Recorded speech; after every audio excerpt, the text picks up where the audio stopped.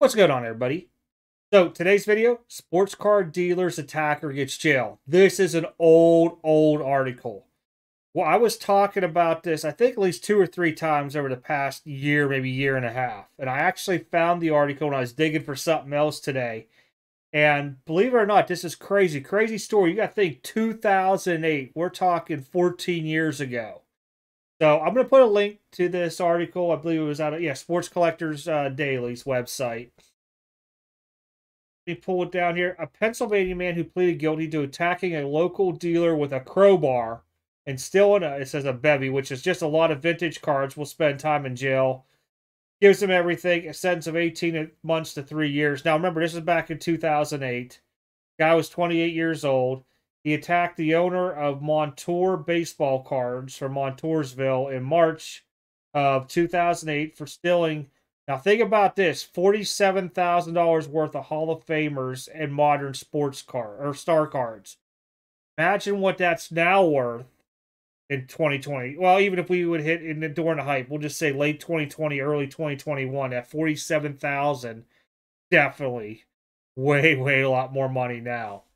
But he pleaded guilty after being arrested and was jailed for violating parole. Let's see here. He had received a state prison sentence of 48 years after pleading guilty to robbery and conspiracy charges in 2002. Not all the stolen cards in the Montoursville attack have been recovered. So, I know we were joking around about, hey, these thieves, you should go find them and all that stuff. And it just brought, now I know this is a little bit off topic, but it brought a thing where the man from Pennsylvania used a crowbar and stole all kind of stuff. This was like crazy news back in the day because we didn't have all these social media platforms. There were like some message boards, like Beckett had one, Hobby Insider Net and stuff. And I remember this being covered.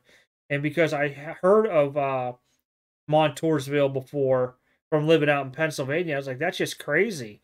I mean, can't believe it. He attacked the local dealer with a crowbar.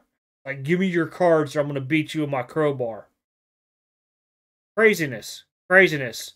So as you can see, people will go to, no pun intended, the extreme to steal from you, whatever it may be. It just shows how times have not changed because we keep covering a lot of this. The people, I know there's a lot of people out there that are probably new or just came back into it like, wow, a lot of people are getting busted. No, people were getting busted before, just we didn't have the social media platform, the news channels. Your local news wouldn't cover unless it was something crazy big. And even like the big city ones weren't covered unless it was something in that area that dealt with it.